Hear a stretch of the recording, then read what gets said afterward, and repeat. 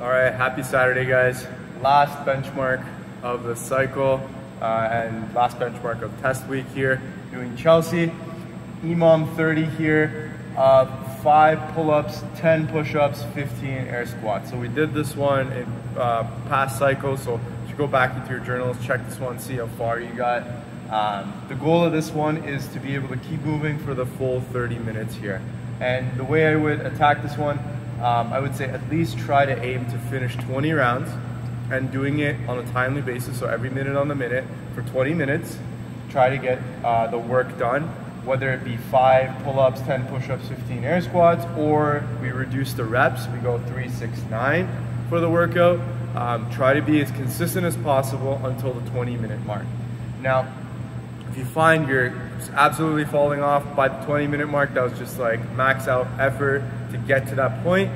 From 20 minutes to the 30-minute mark, let's just treat the rest as an AMRAP and try to get as many rounds as possible by the 30-minute mark there. So 20 minutes of an EMOM, and then the last 10 minutes we're doing an AMRAP of 5 pull-ups, 10 push-ups, 15 air squats, or if you chose to go with 3, 6, 9, that's also the rep scheme you can go with. So kind of diving a little bit deeper into that rep scheme with the 3, 6, 9, I would choose that if you're not comfortable getting the amount of work done within 50 seconds approximately.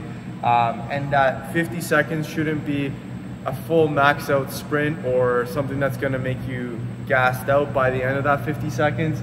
The first couple rounds should feel really manageable. I would say up to at least the 10th round you should be able to do that. Or whatever progressions you do, that should be comfortable for you to do until that 10 round mark. Then I would say by the 10 round mark, it should slightly get a little bit more challenging depending on what your skill and strength level is with these movements.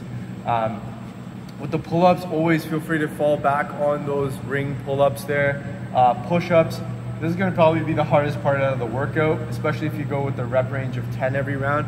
By the 10-minute mark, you're doing 120, you're doing 200, and by the 30-minute mark, you have 300 push-ups. Now, I like to think about the push-ups ahead of time. So if I'm doing 300 for this whole workout, I want to kind of dial it back right off the bat, go 6, quick rest, then do 4.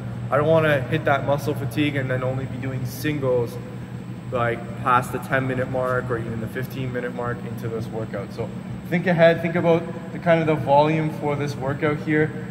It is quite a bit, but it is segmented, so it allows you to have some rest in between, and that's going to be based on your progressions and your strength. So make sure you talk to your coach about which progressions you should be using for this workout.